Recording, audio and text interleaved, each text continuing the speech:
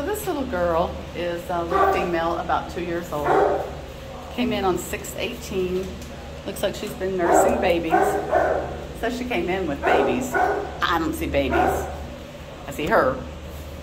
It's interesting that she is marked as a shepherd mix, but it's weird. Her little nose almost looks like something different. I'm not sure. Do you have babies in there? I can't tell, Pumpkin. Here, I'm going to give you that real quick. You got to eat it right away because I don't see any babies. I'll go look on the other side. A little tail wagging. She's not very big. She's a really nice medium-sized girl.